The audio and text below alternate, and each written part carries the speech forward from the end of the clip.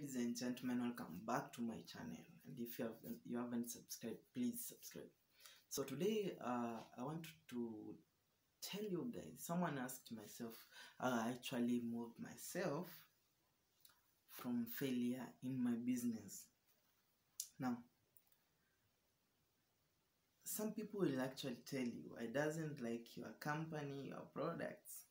Well, I used to tell them I wish I had 1,000 people like you who doesn't like what I do or what I promote or anything. Now, people all like that's rejection in your business. You'll always face rejection, especially if you do what we do, network marketing, or maybe also on YouTube like this one, or the rejection from your friends, your family members, and stuff. So what's your closing rate? For instance, 1 to 10, 1 to 5, 1 to 2, 1 to 4. Think about doing 10 sales a day,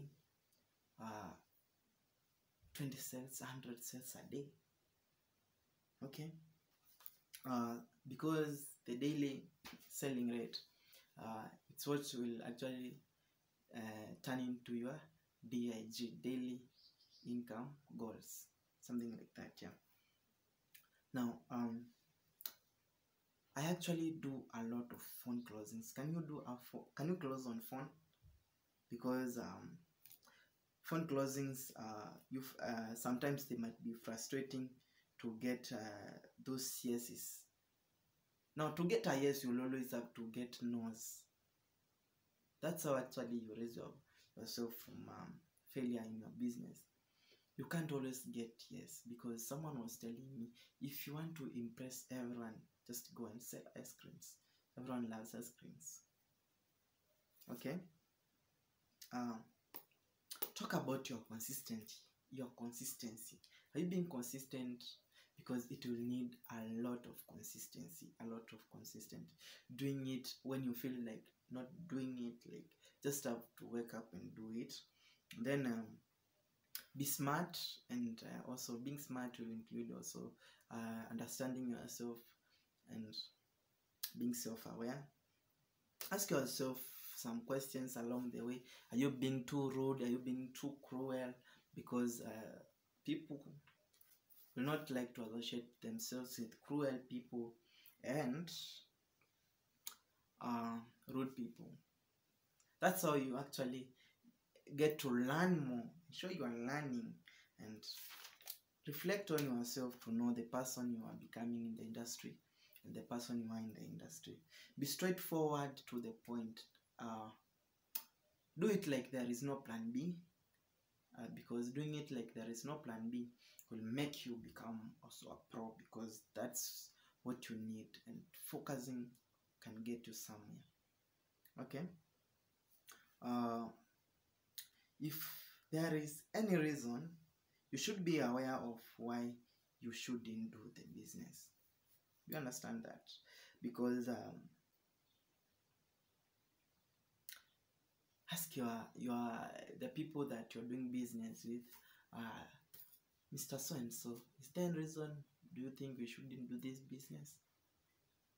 And they will give you the reasons, and if they are legit. Some people say customer is right, but sometimes customer is not always right. So open doors for improvement, and help. People will tell you, because you can't know everything. People will always be there to tell you things that you don't know, and to learn from them, and allow them to comfortably feel free and tell you. Now, the next point is that be ready to experience the highest numbers in the business, because it's a game of numbers, and you must be ready to experience that. And that's the only way you get at the top. You only get at the top because of numbers. Become the best by numbers, because people will be there to beat you, the numbers. So it's always about the numbers. And then don't let yourself lose many deals in the business, because it's a journey. Don't lose deals. Focus on big deals, the big checks and big everything. So failure is also part of it. Sometimes you can fail. Failure is not opposite, it's just part of it, because don't fear to fail, but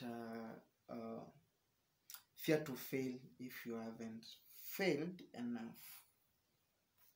Subscribe, see you in the next one.